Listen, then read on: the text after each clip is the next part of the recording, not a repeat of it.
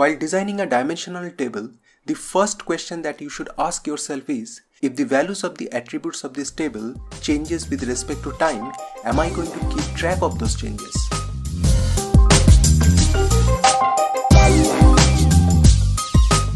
In other words, am I going to preserve the history of this dimensional table? Now, what does the change in the attributes of the dimension table mean?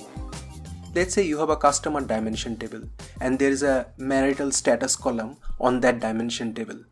Now obviously, the value of the marital status for each customer will undergo changes. Like a customer who was single before, now his status changed from single to married.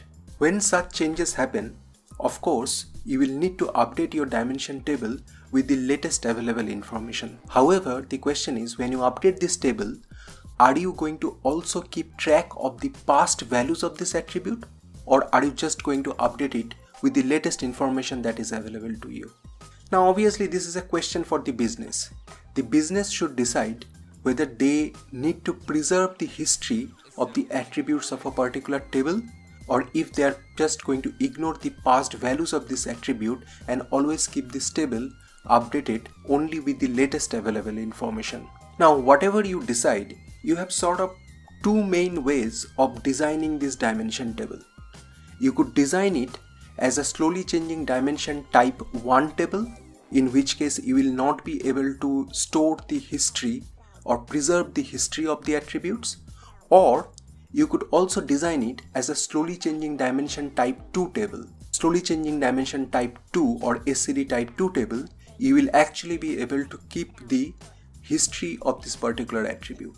In this video, we are going to look at SCD type 1 table. I'm going to show you how to design a SCD type 1 table, and in the next video, we'll take on the SCD type 2 table. So let's get started. Imagine your data is coming from an online transaction processing systems or OLTP system. Let us say you have a customer table on your OLTP system, and for the sake of simplicity, let's assume that this table has only 3 columns: the customer ID, the customer name, and the marital status of the customer. Now further assume that you need to load this data into a customer dimension table in your online analytical processing system or OLAP system. So inside your OLAP system, you have a customer dimension table, and this customer dimension table has all these columns like name, marital status, etc. And along with these columns, this table should also have a customer key, which is a surrogate key in the data warehousing side. Now in the customer dimension table, you should also store the ID, the source ID that you are getting from the OLTP system. So this is your setup. You have a source system, you have a customer table in the source system, and you need to load this data into a dimension table, which is a SCD type 1 dimension. Now since this is a SCD type 1 dimension, you should always keep your target dimension table updated with the information that is coming from the source system. Typically, we do it through a merge operation, and the logic very simply looks something like this. If the ID in the source system is already present in your target system in the source ID column, in that case we will simply update the target table. However, if the ID coming from the source system is not present in the target table under the source ID column, then we assume that this is a new record. So we will insert this new record from the source system to the target table. Now usually your source system is a different database, and your OLAP system where you are maintaining your dimension table, that's a different database. Generally, it's a common practice to extract the data from the source system and put it into an intermediate system known as staging area. So every day we will extract the data from our source system and put it in our staging area table, and we will update our target data warehouse from this staging area table. While loading data to our data warehouse from the staging area, we will follow this logic that I mentioned over here. Often staging and data warehouses are maintained in two different schema under the same database.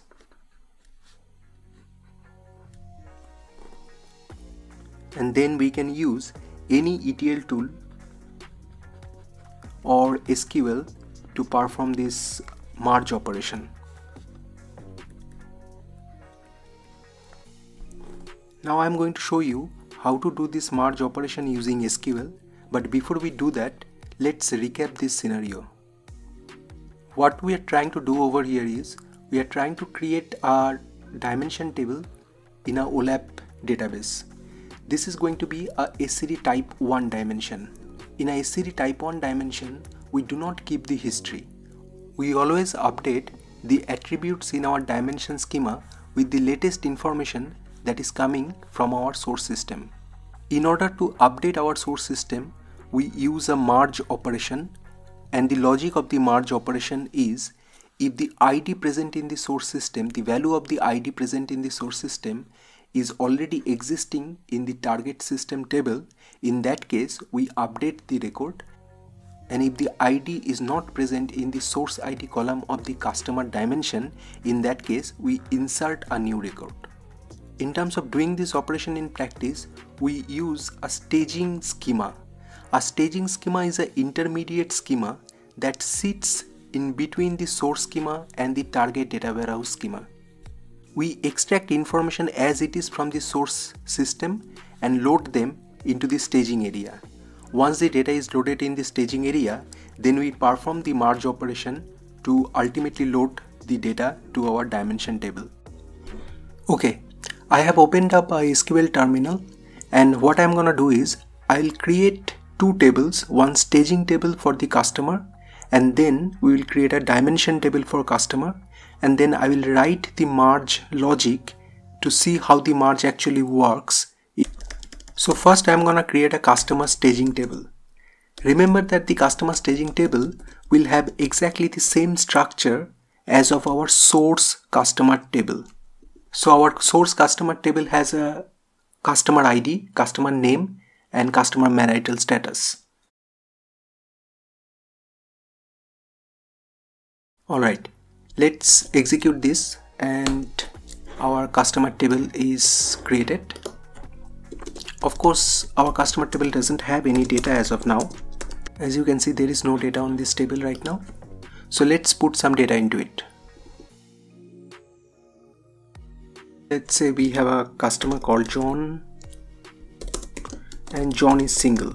Let's insert this data, and now if we see the customer table, we have our customer record in the staging table. So this is our staging table structure. On the data warehousing side, we'll have a customer dimension table. I'll just quickly create the customer dimension table structure. What columns are we going to put in the customer dimension table? Well, usually in the dimension schema, you have a dimension key, which is a surrogate key that you create in the dimension table. Let's call this surrogate key as cast key. This will be the primary key of the table. So let's declare this particular column as the primary key. We'll have the same attributes that we have in the staging table. For example, we'll have the name and marital status. We'll also have the source ID. So we have this table created. So far we have got two tables. This is our staging table. It has exactly the same structure as of our source system table, and then we have created a customer dimension table. In the customer dimension table, we have a couple of extra columns. For example, we have a surrogate key column, which is the customer key, which for this purpose I have set it as a primary key, and I have set it as auto increment so that I don't have to put the values for this particular column. The database will automatically increment the values of this column starting from 1. And the ID column that we have in the source, we are storing that ID column in our target dimension table as well. However, we are calling it the source underscore ID. Now our job is to write a logic which will perform the merge operation. Merge operation will ensure that if the same record is coming from the source system, the dimension table record will get updated, and if there is a new record, then the new record will get inserted in the dimension table. How do we know that if a record is a new record? Well, we compare it with the ID field. If the ID is already present in the table, in the dimension table, then we know that this is a old record and we just update it. And if the ID is not present, then we will insert it. So as you can see, the merge operation really has two different steps. One step is to first identify the new records and insert them, and the second step is to do the update operation for the existing records. So let's do the first step first. So in order to identify the new records, basically what we need to do, we need to perform a join between the staging table and the dimension table. Now let's understand what we have written over here. We are selecting the ID, name and the marital status columns from our source table, our staging table, with the condition that the particular record should not exist in the target customer dimension table. In fact, we are using where not exist clause, and under where not exist we have basically written this joining condition. So if T is our target table and S is our source table, customer staging table is our source table, and the customer dimension table is our target table. So all we are saying over here is that if the target table source ID, which means the source ID that we have in the dimension table, if that source ID contains a record which is there in the source table ID field, then we do not want that record to come, which is why we have where not exist. If the record doesn't exist, only then this record will come. Now we simply need to insert this record in the dimension table, right? That's what we are gonna do, right? If the record doesn't exist in the dimension table, we are simply gonna insert that record to the dimension table. So let's write an insert statement. So basically we are saying that insert all the records in customer dimension table under source ID, name and marital status columns where the record doesn't exist in the dimension table. Now let me execute this query and then we will see this new record getting inserted into the customer dimension table. So we have the name, we have the marital status, we have the source ID, and this customer key is a surrogate key which is auto generated, right? Auto incremented. So this was the first portion, which is identifying the new records, right? But remember that we also require another part of the logic here, which is basically to make sure that if the record already exists in the dimension table, then we are just updating the record. So we need to write an update statement. So we are gonna update the customer dimension table, right? And we are gonna update it based on our customer staging table. And then we set the values of the columns accordingly. So what are we doing here? We are basically updating the customer dimension table based on our source table, and we are taking the value from the source table and putting it to the target column. For example, the target name will get updated with the source name, target marital status will get updated with the source marital status, and we need to put a certain predicate, right? We need to put certain conditions on which we are going to do this update, right? So the condition that we have over here is that we are only going to do this update when there is a matching ID, right? Alright, so our update and insert logic are ready. Now we are going to simulate the source side changes. Remember that in the source side currently we have only one data, which is Mr. John, and the status of marital status of Mr. John is single. Now let's make some changes in the source system, okay, and then we will run these queries and see how our dimension table gets updated, right? So I'm going to make two changes to the source system. First of all, I'm going to change the marital status of John from single to married, and I'm also going to insert a new record. Okay, so let's do that. First, let me insert the new record. So I'll use the same query over here, insert into customer staging. Now let's say I have a new record with Mary, and Mary is single as well, and the source ID is, let's say, 10. So now if you look back to the customer staging table, I have two records now, John and Mary. Mary is still single and John is single. Now let me update John to married. So let's run this query and see what happens. I've executed this query, and let's see the data of the customer staging table once again. As you can see, John is right now, the status has been changed to married, and there is a new record, Mary, with marital status single. However, remember that this is our source system data. What do we have in our dimension table?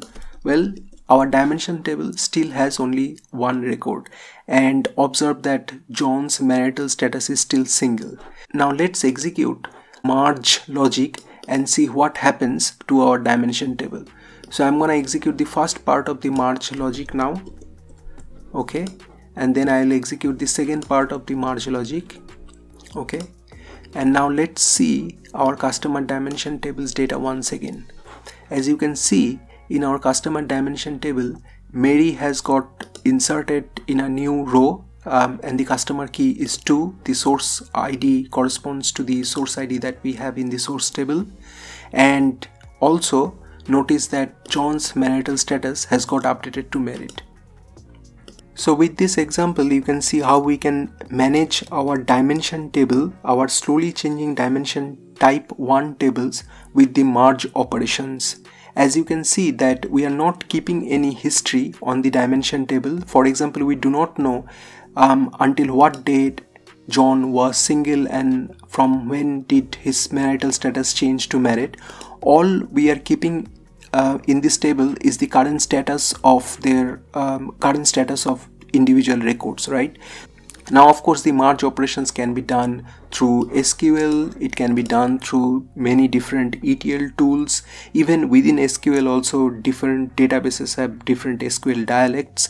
I have used MariaDB, and it uses the MySQL dialect to show you how the merge operation can be done. So I hope this video was useful. In the next video we will take a look into the SCD Type 2 dimension tables.